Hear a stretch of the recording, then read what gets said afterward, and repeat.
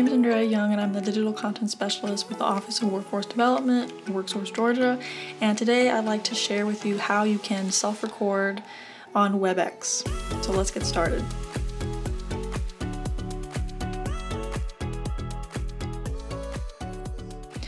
So for this training, I'm going to assume that you've already made an account with Webex, you've already downloaded the application to your computer. So you're going to want to go ahead and log in to your Webex account. And then you click this calendar icon here on the left-hand side. And then start a personal room meeting. And you can test your speaker and microphone. For me, I want my sound to come out of my laptop. And I want my microphone to be my Yeti here. So we're going to go ahead and click test. So again, my speaker, I want that to be my laptop speakers. I'm going to hit test to test that.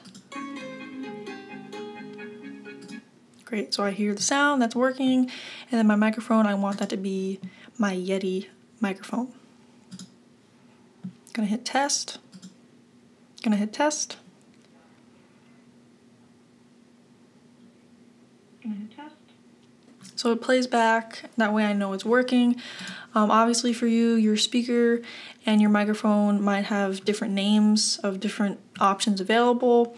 So just make sure that you are testing and confirming that everything works properly. If you'd like to, you can adjust some settings here at the bottom. These options, optimize for my voice and optimize for all voices, are pretty similar sounding to me. But for now, I'll just select optimize for my voice because I know that I'm going to be self-recording myself and just myself. I can go ahead and exit this menu. When you self-record, you don't have to keep your video on. That's entirely up to you. So we finished testing our microphone and our speakers, and we're going to go ahead and click Start Meeting. Okay, so now we are officially in the Webex meeting. So in this make-believe scenario today, I'm going to be presenting a PowerPoint. So I want to go ahead and open that PowerPoint and have that off to the side. Back in Webex, I want to hit this button that says Share, and then go ahead and select that PowerPoint.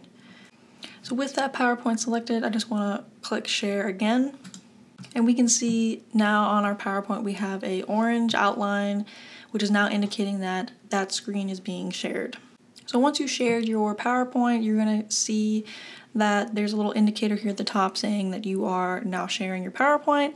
You might have to click this button here that says Show Meeting Controls to open up that menu. Then you're going to want to click Recorder. And then once you click Recorder, you're going to have two options. You can record to the cloud or record to my computer. I would recommend saving or recording to the cloud, but I'll walk you through both options. So in this scenario, we're going to record to the cloud, save to the cloud. With that option selected, we're going to go ahead and click Record. So as you can see, the timer is now running. I am recording. And I will go through my presentation just like I normally would if other people were in this Webex room with me. And then once I reach that final slide, I'm done recording. So then I can go ahead and open that recorder option again at the top. And then go ahead and click Stop. And then I get this pop-up window here that says, do you want to stop the recording? If you stop the recording and then restart at a later stage, a separate recording file will be created. To pause the recording instead, click the pause button in the recorder panel. In this scenario, I'm going to click Stop Recording. Next, you're going to open up your internet browser. In this case, I'm going to use Chrome, and I'm going to go to webex.com.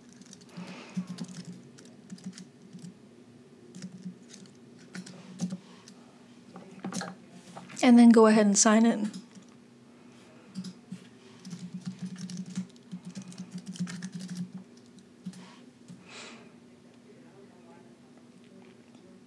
So once you sign in, you'll be able to see your dashboard of Webex. Then you're going to want to go to the left-hand side and click Recordings. It might take a while for the recording to appear on your Webex account online, but as you can see here, the recording is currently being generated. And if you hover over this little icon here, the I for information, it'll say depending on file size and bandwidth, it can take up to 24 hours to receive your recording.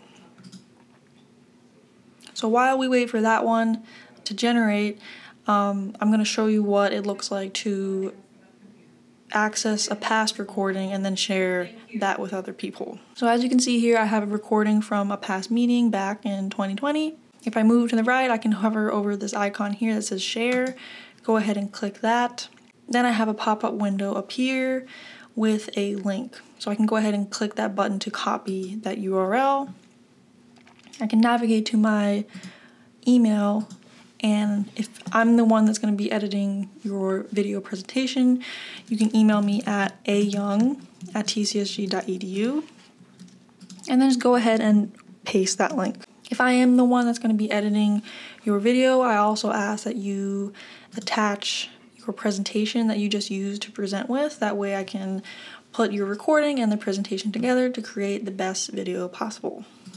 So again, if you are sending me something to edit, just send me the link to the recording and the PowerPoint or other presentation materials you used during your recording so that I can put them all together. And that is how you record via Webex onto the cloud. Now we're going to review how to save your recording to your computer. So with the recorder menu open, you're going to go ahead and select Save to My Computer, and then go ahead and click Record. Then a pop-up window will appear and it'll ask you where would you like to save this recording. I have a project folder for this presentation, so I will go ahead and save it here.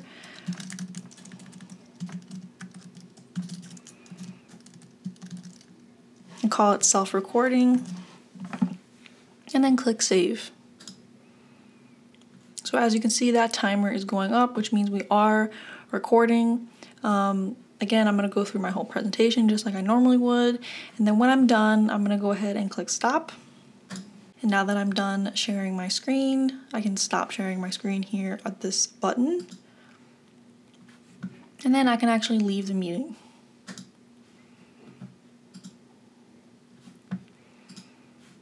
So if I go to my control panel or my Finder window, I can navigate to that folder where I told the recording to be saved to.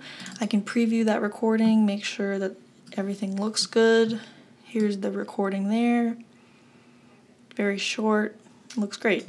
So that is how you save your recording to your computer.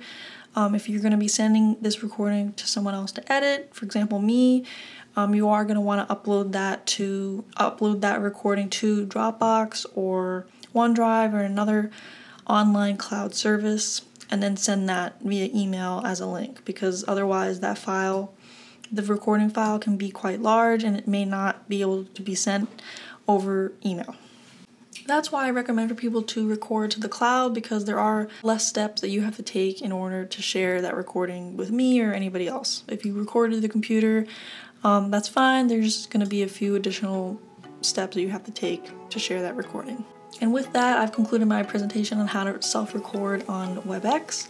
If you have any questions, feel free to email me at ayoung@tcsg.edu, and I'd be happy to answer them. Thanks so much for watching.